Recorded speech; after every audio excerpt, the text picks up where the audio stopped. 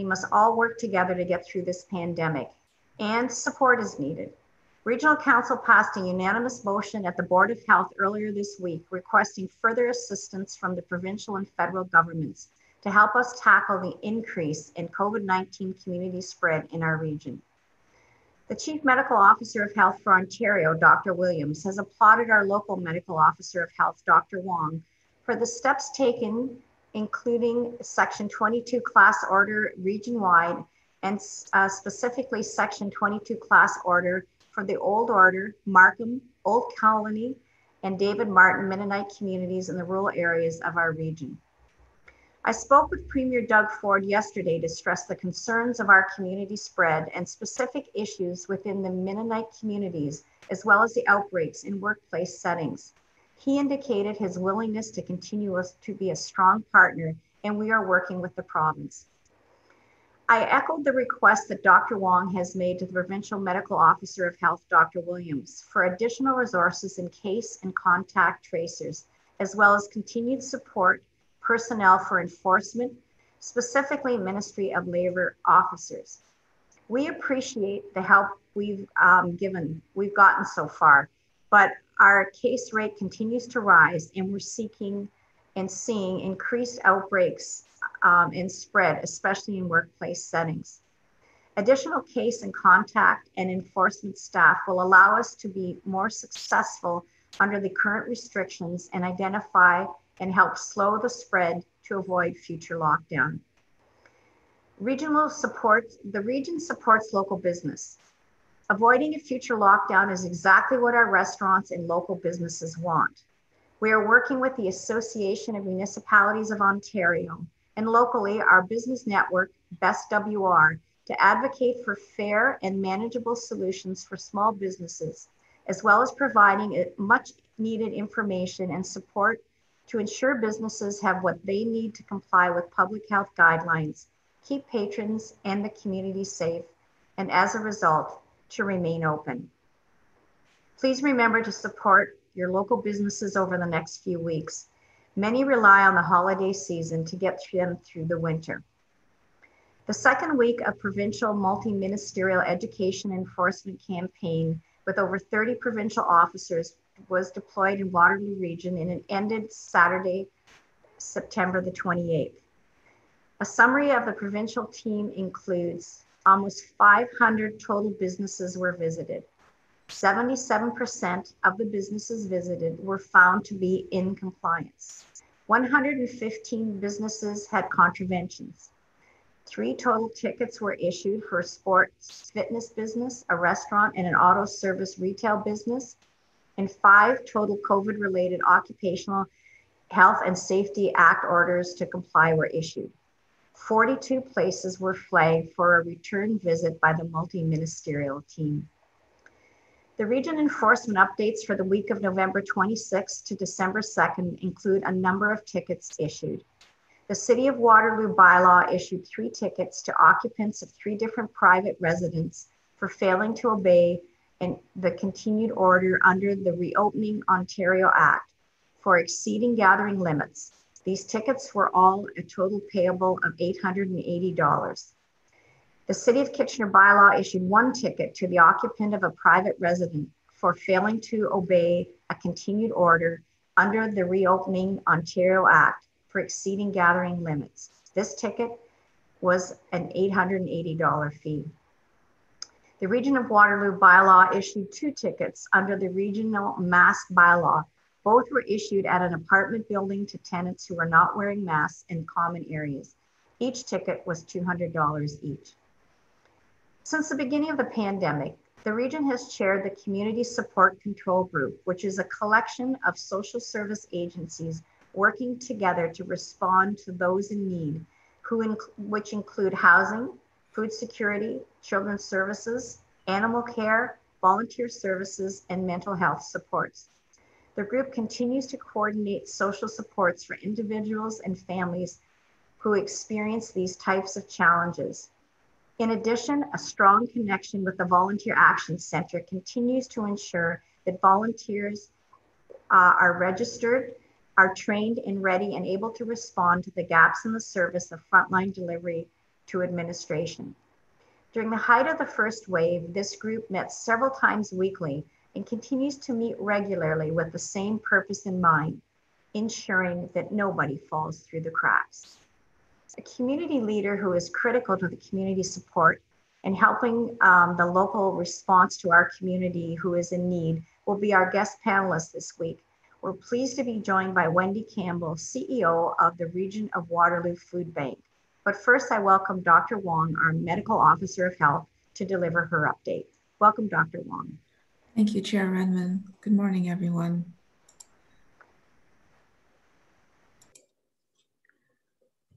Waterloo Region's case rate of COVID-19 is the 4th highest in the province right now.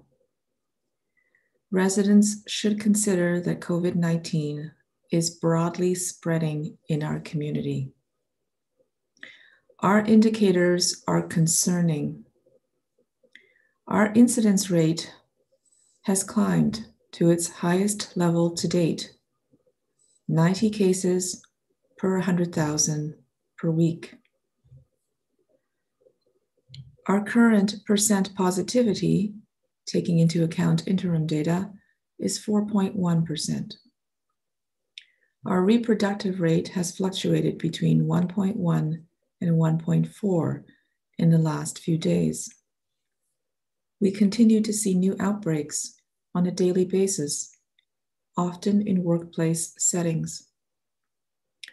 Hospitalizations continue to increase, and local hospitals have begun to temporarily reduce some elective surgeries to better manage ICU capacity.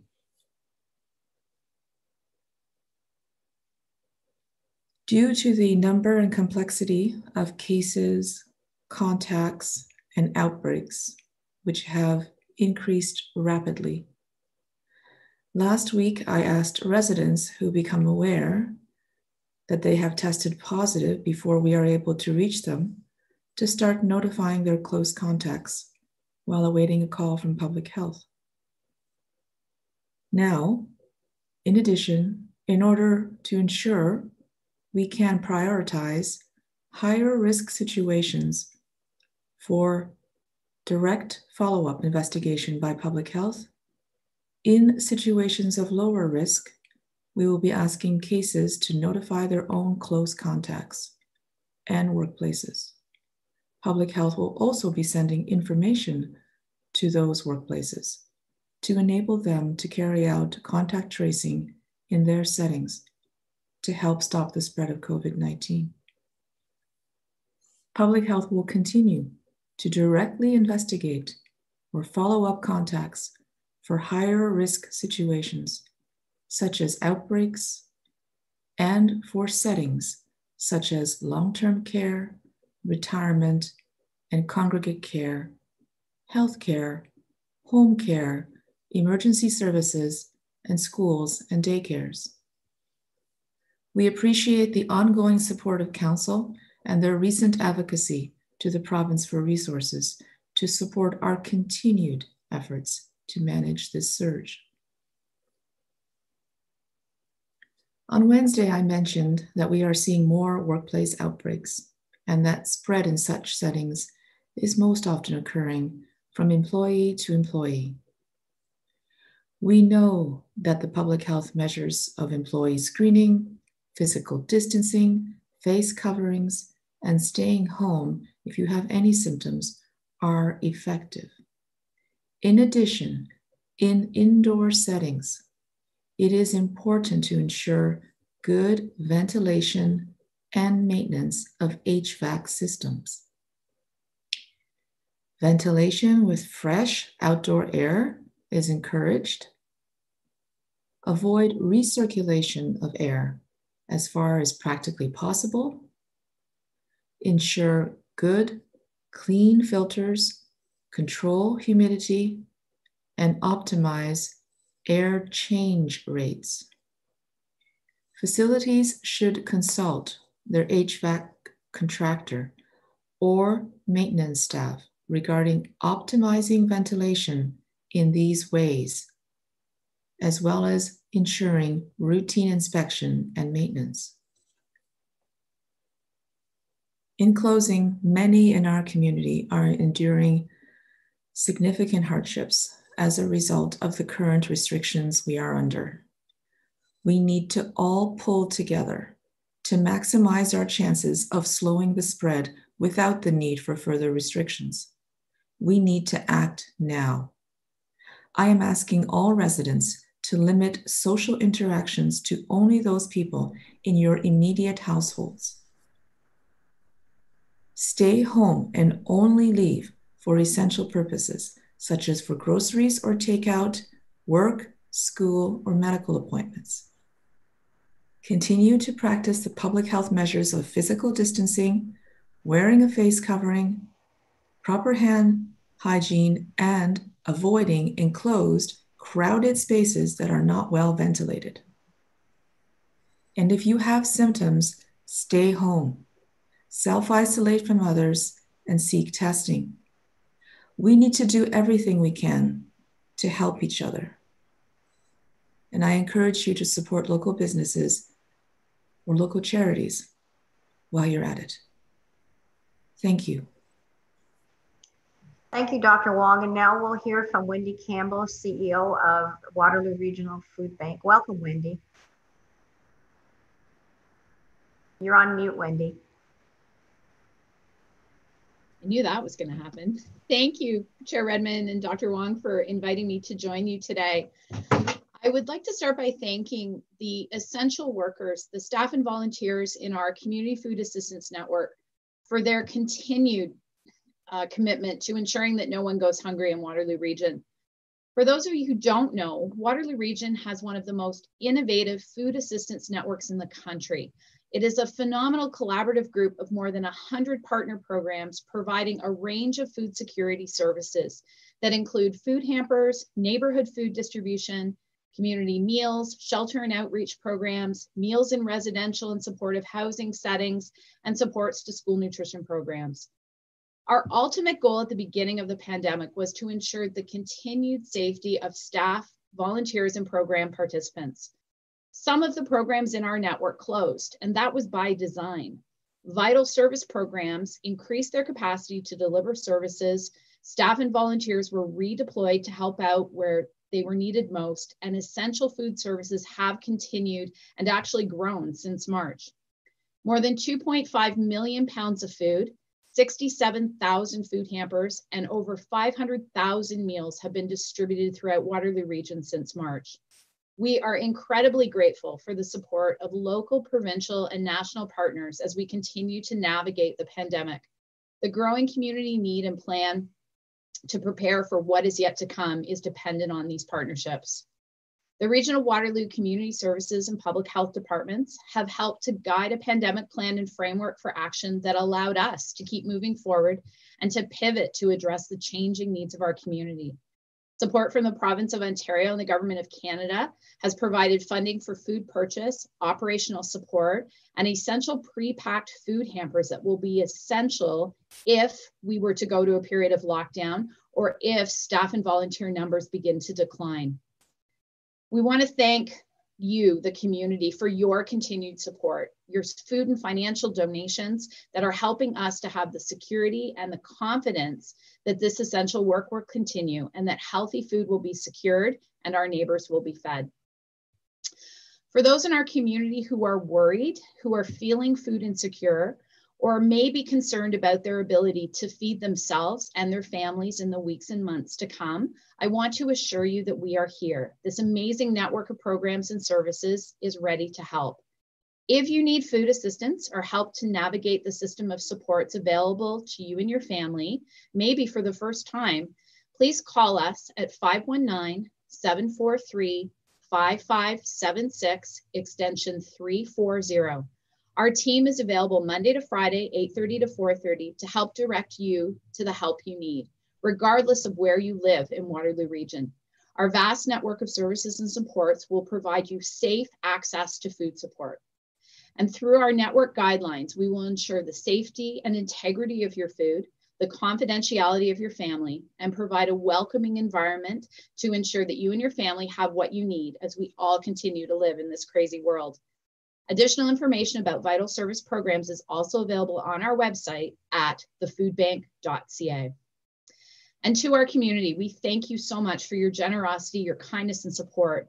Although sometimes we have to say no to donations, to offers of volunteer assistance, to requests to start new programs and services, we appreciate the intent and the kindness, but please know that our decisions are in the best interest of the safety and security of every citizen, staff member, volunteer, and program participant. We want to do our part to flatten this curve again. Please keep an eye on our social channels and website for ongoing updates of needs, for donations, and for volunteer needs. Please reach out to members of our Community Food Assistance Network who have growing and emerging needs as well. And for those who are interested in volunteering, we again encourage people to register for the Volunteer Action Center's Pandemic Volunteer Program. As things shift and change, all of our services will reach out to you and let you know how you can help. The safest and easiest way for you to help right now, though, is to make a financial donation. During a state of emergency, systems and structures are important. Our food assistance network is safe, it is expansive, and it is doing amazing work to feed this community. We are in good hands, Waterloo Region, and with your continued support and understanding of the challenges that our neighbors are facing, and we will continue to face, we're going to get through this together. Thank you so much. Thank you so much, Wendy, and please thank everybody you work with and your network of agencies, because I know it is a network. That's great. Nicole, do you have a question?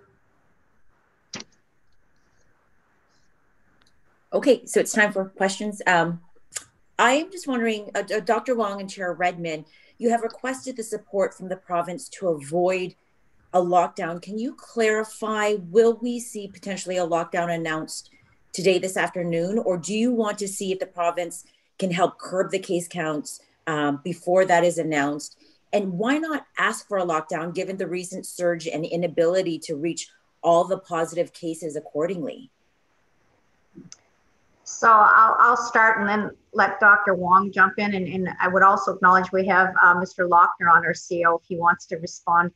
Do you know what, Nicole, when sometimes people say, what keeps you up at night? This is one of the questions that I ask myself. And I think that the province has acknowledged that Dr. Wang's Section 22s that she's put in place, you recall one was about big box stores adhering to the capacity and the social distancing, and the other has to do with the Mennonite community. And locally, I really applaud the network of inspectors and the people that work with Dr. Wang in public health and really use their relationships with the Mennonite community to try to avoid this. But when it appeared that the spike wasn't going to be contained through working with relationships in that community, she brought forward a Section 22. So I think what our medical officer of health and our public health has demonstrated is that we took being in red very seriously. Dr. Wang is ready and able to, and does very judiciously when she declares a Section 22 and does it when it's necessary, that we really are trying to keep our economy moving forward and allow our businesses to operate. In lockdown, it's just curbside delivery. There is no retail access. People can't go into stores. Even the 10 people that now are allowed in restaurants would no longer be allowed. So it is a balance. We recognize that our numbers are spiking and everyone is trying really hard to reverse that trend.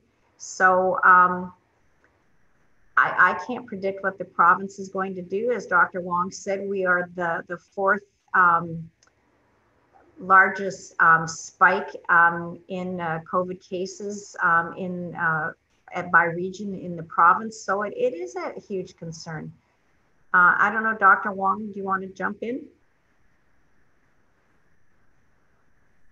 Sorry. So I think, there's no set criteria and there's no set timeline for when a region would move from red to lockdown.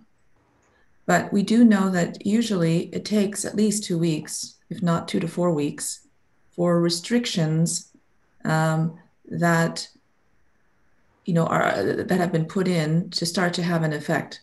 Now, as you know, I have previously advocated for us to be at a higher level of restrictions than, what the province had maybe just a few days earlier put us at. And they correspondingly then a few days later put us at the level that I'd advocated for. But that's because our indicators warranted us to be moved to the appropriate level.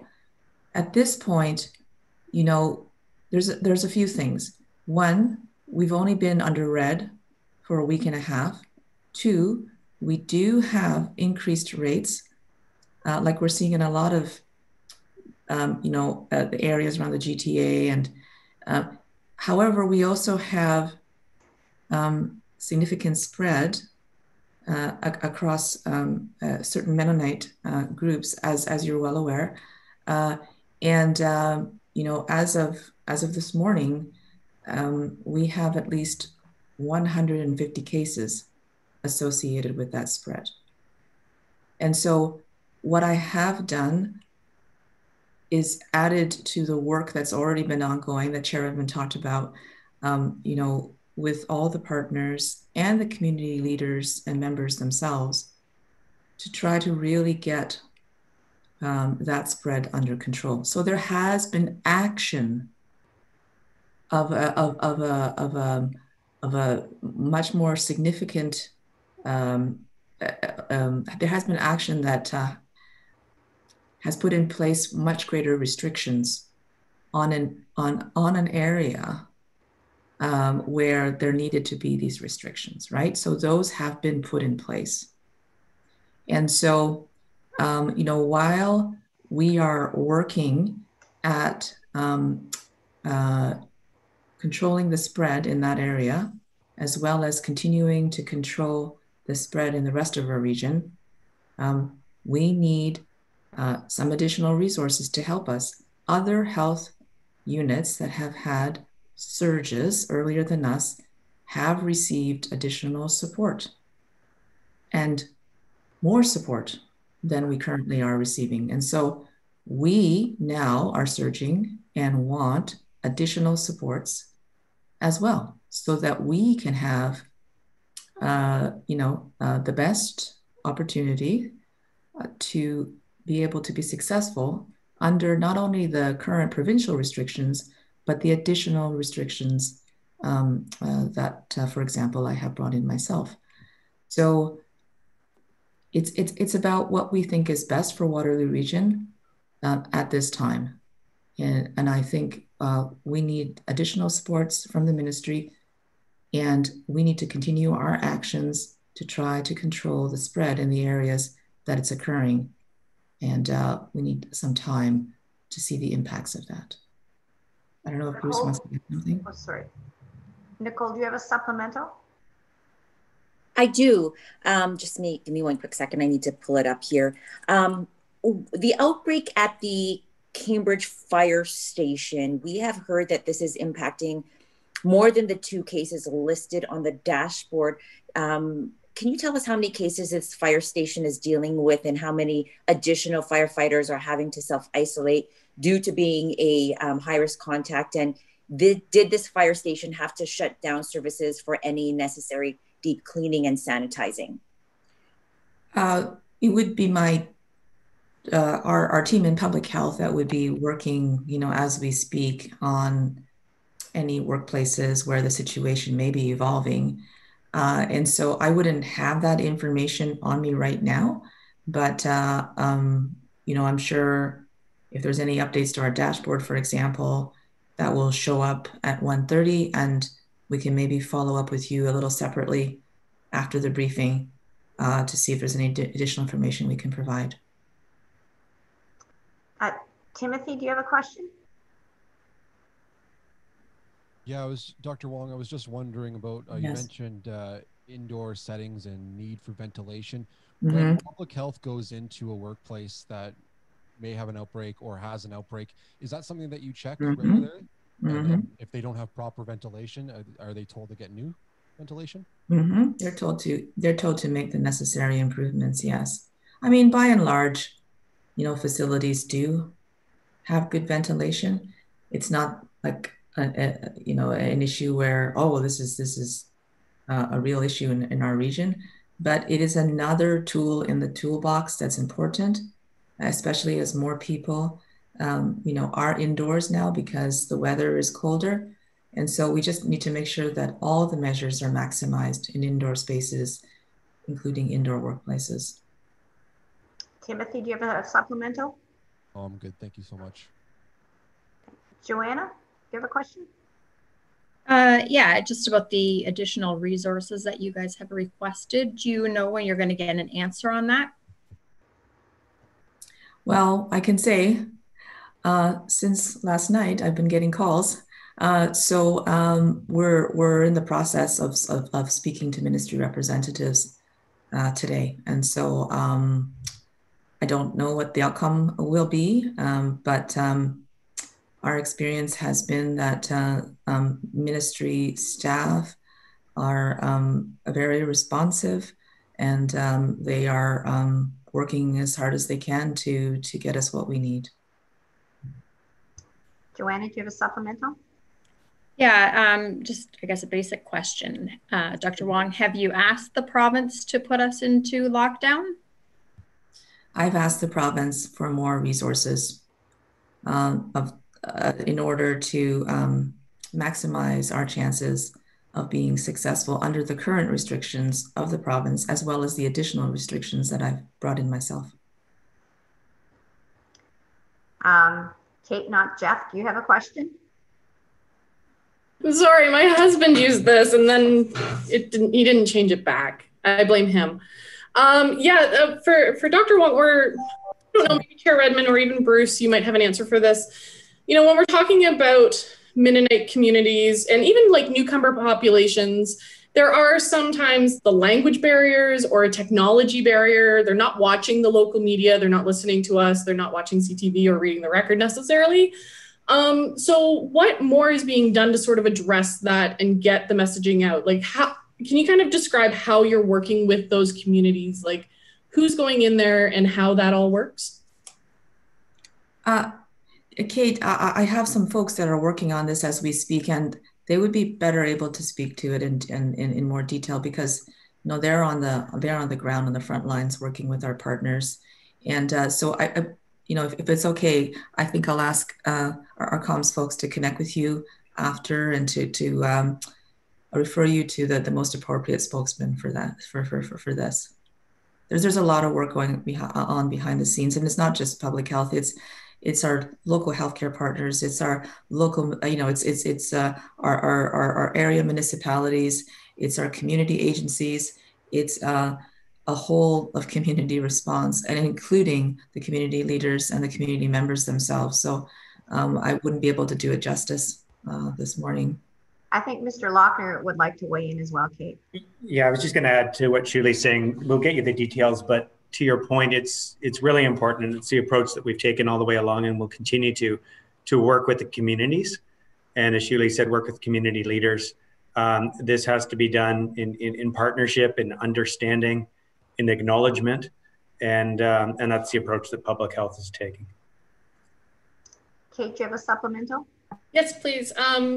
I'm wondering, when we're hearing about contact tracing, there were stories earlier on about how people were leaving fake names and fake phone numbers and that. And I'm wondering what cooperation in contact tracing is looking like now, because also in the one release about the Mennonite communities, it was that people weren't telling you or public health who they have been in contact with. So in general, how is that going?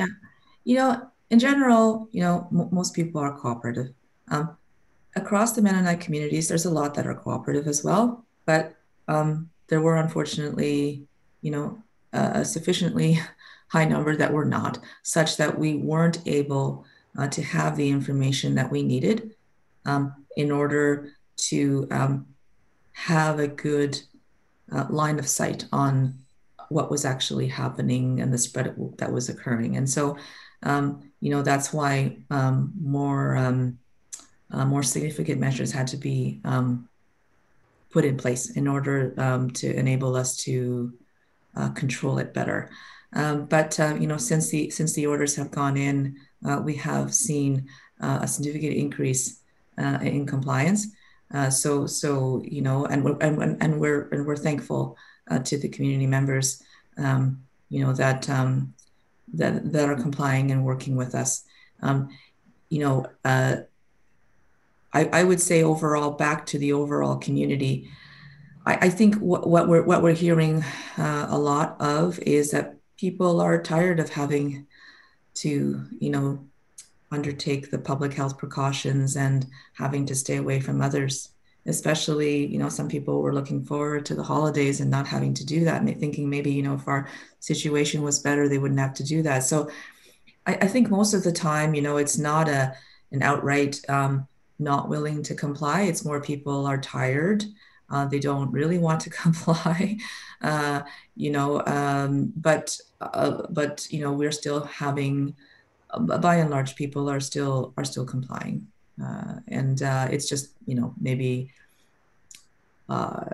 they were hoping not to have to. Damon, do you have a question? Yeah. So my first question, I'm not sure who this is for, but on the dashboard on the map for St. Jacobs, it's still labeled 0 to 5 cases. I was just wondering what the reality of cases in the area is, because we know the big outbreaks occurring at Village Manor still. Yeah.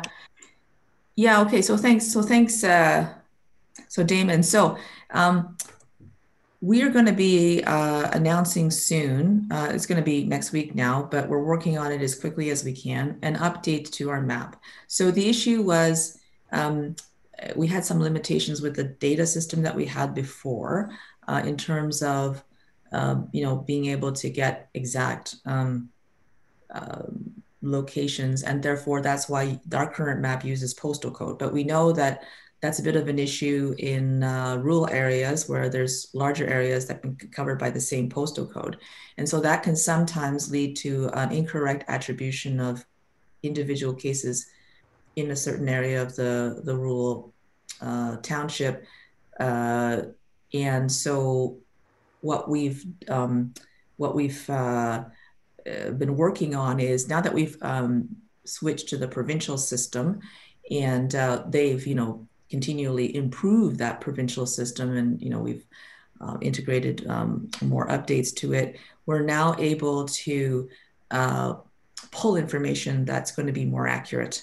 And so starting sometime next week, I can't give an exact date, we will have an update to the map that will be more precise in terms of where cases are actually occurring. So I expect that what you'll see is that there's not going to be any more white in those small little areas in the rural townships where currently it's saying not reportable because of a small number.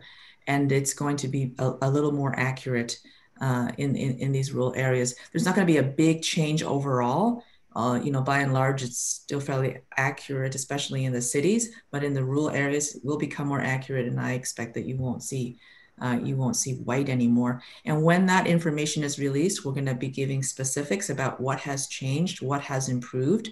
And so you'll better understand what happened there. Damon, do you have a supplemental? Yeah, and then just in terms of Village Manor, could you provide us a general update?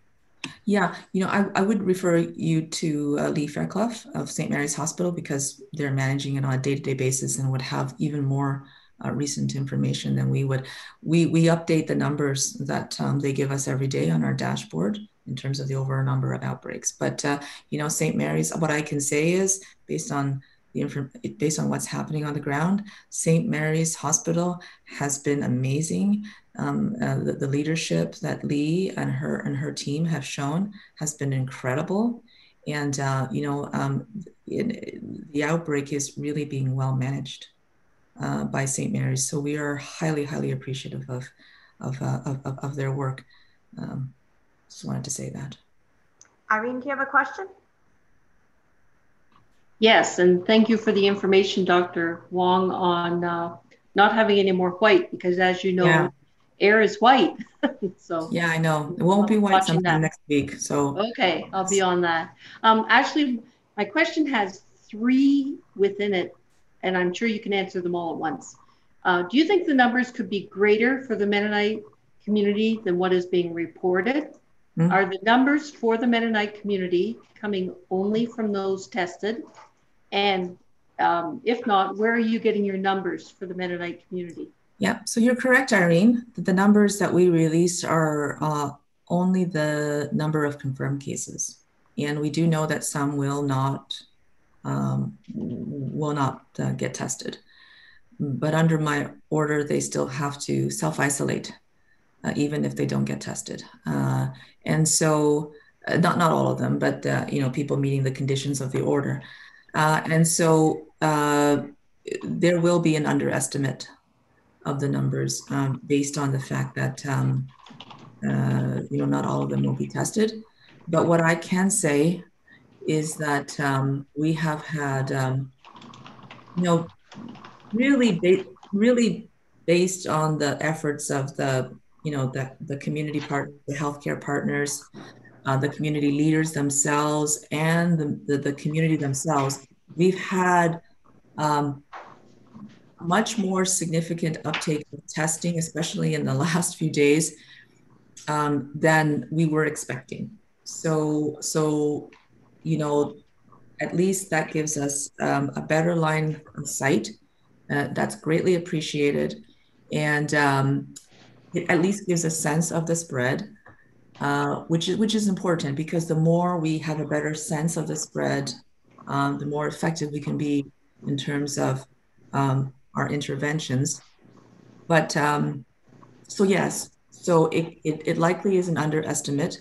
That said, due to the terms of the order, people that we suspect may have COVID but haven't been tested still need to comply with isolation requirements and things like that.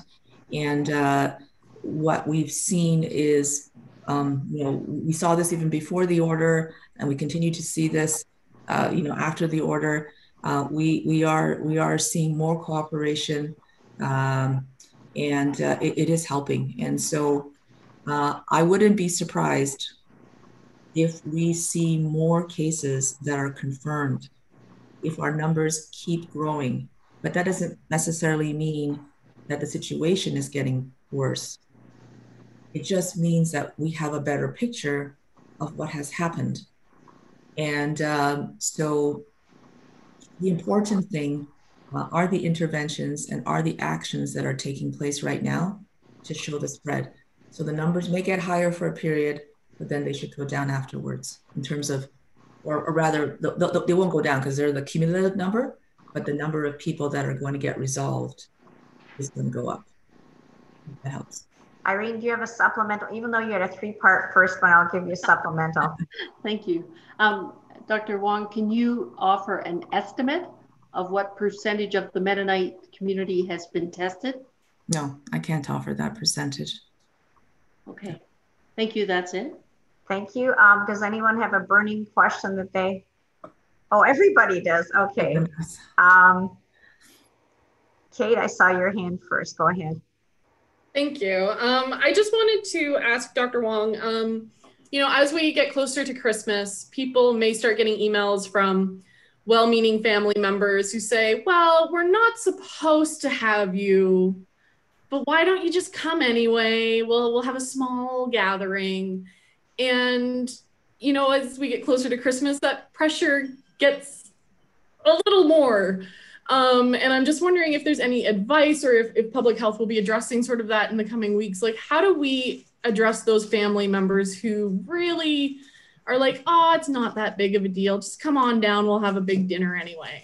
Yeah, you know what, Kate, you're describing something that is very common, and all of us feel that social pressure, especially with friends and family. We don't want to say no to, or we don't want to be the odd person out that says, no, I'm not going to join, right? So I think it's a very human thing to feel the pressure. And I would just say, really, the situation in Waterloo region is serious. And we have seen after every major holiday what has happened to spread, because people have been gathering. And so I think the most important message that I'd like to pass is that please, stand up for what you feel is the right thing to do. And if you stand up and you say, no, thank you. I understand the sentiment is like, it's well-intentioned and but I need to do this because this is going to help our community. And I need you all to do this as well with me so that we all do this together and we help our community. I think the more that individually that we stand up and that we encourage our friends and families to stand up and do what's right, despite the pressure, which is very understandable, the more successful we'll be. This is an issue across Canada. This is why the feds are talking about. This is why individual premiers across provinces are pleading with their population not to do this, because every time a bunch of people gather at the holidays, there's a spike afterwards, and it just makes the community spread worse. So I think, for me, what I'm focusing on right now is making people understand there is a direct impact between our behaviors that we can control and what happens to our community, which then impacts everyone beyond ourselves individually. And just for them to really, just to pass the message to everyone in our community, we all have to stand up for our community right now. We all have to do everything we can to help each other, including encouraging our loved ones and our friends not to gather outside of their immediate households. Mr. Lochner, I saw that you unmuted and then remuted. Did you want to add to that reaction? Yeah, I'm sure, Kate, if you asked everyone on this call, we'd all say something similar. We're facing, I'm sure every one of us, the same pressure to gather. And how do you convince us, each other, anyone else? I don't know that any of us have that answer. I just to emphasize what Dr. Wang said, I think of what gift can we give? Is it possible to give this gift to the community, give it to each other, which is to hopefully get through and start to open things back up in January? I know that delays things a few weeks, but I wonder about that. I also know that Lee Fairclough spoke at our pandemic control group this week and talked about the presence of spread in the community now being caught by staff. So when we talk about our essential workers, our firefighters, our nurses, our doctors, they're not getting this in the hospital for the most part. They're not getting this in the healthcare settings for the most part. They're getting this in community. And the gathering, I really worry that the gathering will start to impact our staff like we've never seen it before, and that those essential services are increasingly at risk. I didn't feel this way in the spring. We were worried about it and aware of it, but now I'm quite concerned that gathering could lead to some significant challenges for essential services, and that worries me. So hopefully the gift we can give to healthcare is to delay our gathering until we have less spread. Wendy, did you want to weigh in? Yeah, my answer to that question is be creative. I just came back from York Region and dropped some great goodies off for my parents so that they can have some fun things to do for the next 3 or 4 weeks when they aren't going to see us. And, I think we all have to, as community leaders too, we all have to do our part and set a really great example. And it's going to be hard for my family. It's going to be hard for my staff. We're already having conversations about, things that are going to dramatically change, but we're also knowing that we have essential work to do in this community, and we have to keep ourselves healthy and safe as well so that we can keep doing that essential work. And that's really important. So, we're going to celebrate really huge next Christmas. Thanks, Wendy. Damon, did you have another question? Yep. So for Dr. Wang, in terms of transmission levels, compliance, and testing, what would you need to see in the Mennonite communities to repeal the Order 22? And what day are you looking at kind of reassessing the situation? Well, I can say we're monitoring daily. And first and foremost, we need to see evidence that the spread has come under control. So I don't have an exact date. The more cooperation that we do get, and I want to emphasize again, a lot of members of these communities are cooperating now. But the more that we get in terms of cooperation, the better testing numbers that we get, et cetera, all of that will help speed up the timeline for when this outbreak will come under control. So it's too early to say at this point. We're going to have to give it some time, and I'll be available to provide updates as we go along. Nicole, did you have a question? Sorry. Hi, this was in regards to, I guess, low risk people who are considered to have COVID-19, but they're low risk. They will no longer be notified by public health. And can you clarify, you're asking them to reach out to people? No, I'm sorry. We're going to be notifying them, but we're going to be working with them to notify their own contacts. So they're going to be helping us notify their own contacts. We're still going to be reaching them, the cases. If you're a case, we're still going to connect with you. It's just that in lower risk situations where we don't have to directly investigate and call all the individual contacts, we're going to ask the cases to do that, and we're going to give them information so they can do that. Okay. Yeah. Timothy, did you have a question? Joanna.